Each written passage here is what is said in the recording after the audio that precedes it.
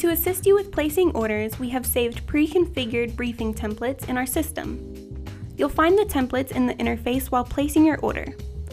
In addition to the default blank template, you can select pre-filled templates for specific forms of content, such as press releases, product descriptions, and blogs. Each of these templates has a preset recommended Textbroker word count, star classification, and processing time. You can accept the defaults or customize them to suit your needs. In addition to the length and quality settings of your orders, the templates also provide the basis for an order briefing.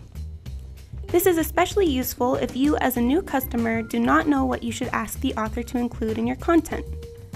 But be sure to fill out all the missing information and delete any unneeded points.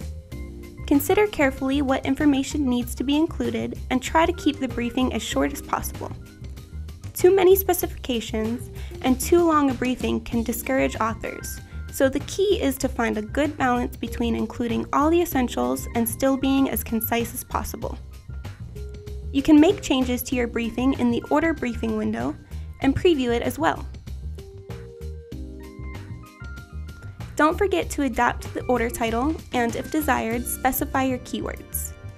The order title should explain as clearly as possible what your order is about, and if appropriate, explain the type of content so that your authors can see at first glance what to expect with your order. You can save changed or new briefing templates for future orders. To do this, choose all the options you want and enter a new name for your template. For more tips on what you should look for while making orders, please take a look at our Textbroker Expert Center and at our other video tutorials.